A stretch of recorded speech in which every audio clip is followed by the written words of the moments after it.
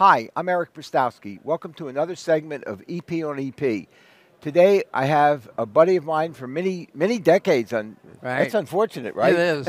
Sad to say. Sad to say. Dr. David Haines, who's currently the director of the Heart Rhythm Center at William Beaumont University Hospital. David, welcome to the show. Thank you. Thank you for having me. I know you're shocked at this, but I'd like to talk to you about energy sources and ablation. Something you have. I've heard about that. I figured that. Yeah, So yeah. we have all these new toys. Right. And I know it's not fair to call them toys, but can you maybe do a quick rundown of what's available and what your thoughts are? So in terms of legacy ablation energies, of course, RF is the big daddy. It was there 40 years ago. It is still here, proven the test of time, highly reliable, but there are issues.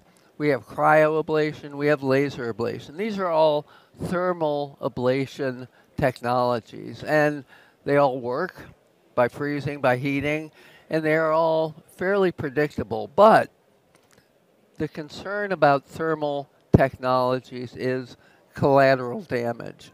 And we all lived through the era when contact force sensing was introduced and we were pushing those RF catheters into the posterior left atrial wall, and all of a sudden atrial esophageal fistula was showing up with dire results. And so we now have pulse field ablation, and it's taking the field by storm, but we don't have an approved system yet. So all we have is a limited number of patients from investigational studies, and we'll see how that turns out. So since PFA is the ablation du jour, right? I agree. It is. When I was at one of the meetings, the AF meetings a few months ago, I was surprised to see the Europeans were presenting data, and it seemed like each system was a little different.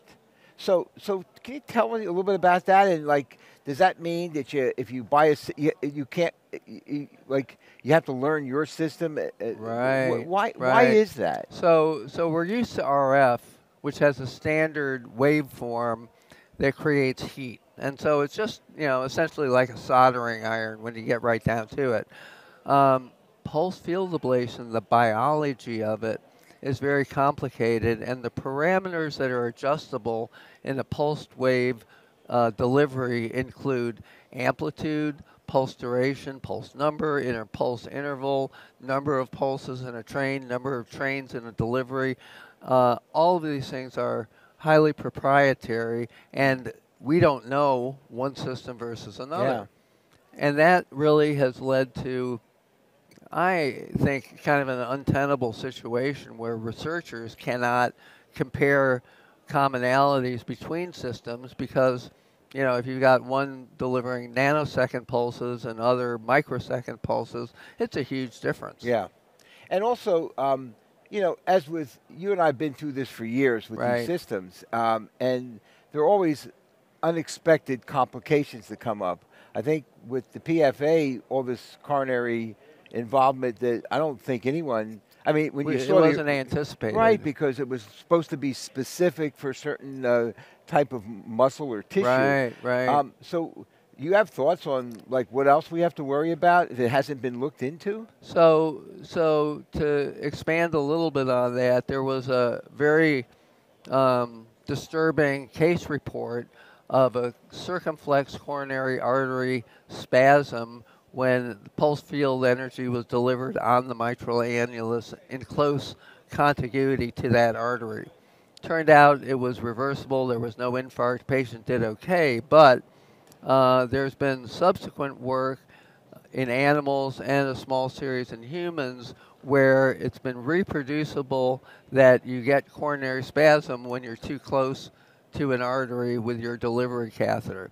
Now, the good news is that nitroglycerin does seem to mitigate this to a great degree, and the recommendation is to initiate a nitro drip if you are ablating in that close vicinity to the artery. But there are unknowns. I mean, what happens if a patient has coronary artery disease? So do abnormal coronaries respond the same way? Can you get showers of emboli with distal small vessel infarction after the spasm?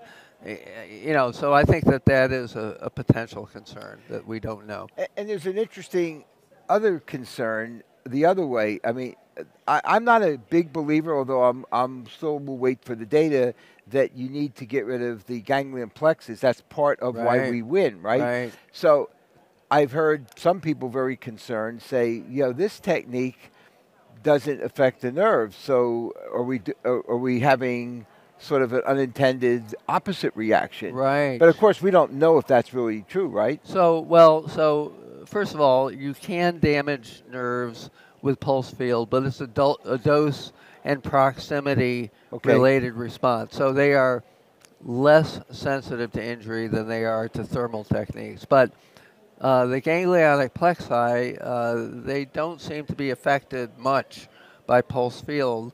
And I think time will tell. I think, is there going to be a point at which we flip the switch to a thermal technique in the middle of a pulse field pulmonary vein isolation, doing GP mapping to try and get those? Is that necessary? If we're getting high success rates without GP involvement, maybe that's good enough. I think, there are unknowns out here. I think it's a good point you raised, David.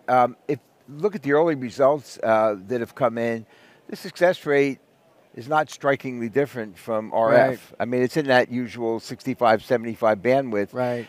And we know we're not getting rid of the ganglion plexus, so Right. that would be a little maybe on the, I mean, no one knows for sure, but that speaks a little against the fact you have to knock out the ganglion plexus, right? Right, right. And the go other ahead. thing about pulse field that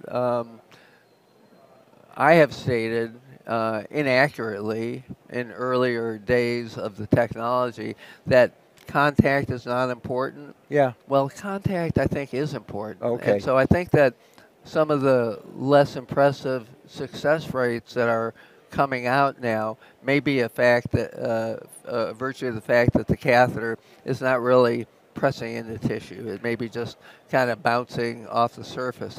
And when you do that, a lot of the voltage gradient kind of goes into the blood, and there you can get a 20-30% drop in voltage gradient in the tissue when you're not in good contact. Okay. So we need to learn more, and we need to have more systems out there in more hands. And will they ever be in a head-to-head comparison? Because everyone is different. Right. And that brings in a whole new It's unlikely, complexity. though, right? Right. So let me right. let me end with some thoughts from you on the fact that everything done now, expectedly so, has been PVI. Right. But we both know that there are areas that you have to attack in different Right. patient groups that are Right. not PVI. Right. Other than success or failure, do you anticipate any potential unexpected complications if you're going after like a left atrial appendage or an SVC that haven't been looked at? What are your thoughts on that? So I do think that there are certain areas where the kind of lack of controllability of pulse field will preclude its use, like in particular close to the AV node. Okay. I think one big potential risk is because pulse field is so fast and easy, some operators may be inclined to just keep ablating, and we talk about the so-called red atrial syndrome. That is to say, the voltage map post-ablation shows no viability. Yeah. That's not necessarily in the patient's best interest. Yeah, I hear you. David, it's been a wonderful discussion. Thanks so Sure. much for joining the show. Okay, thank you, Eric.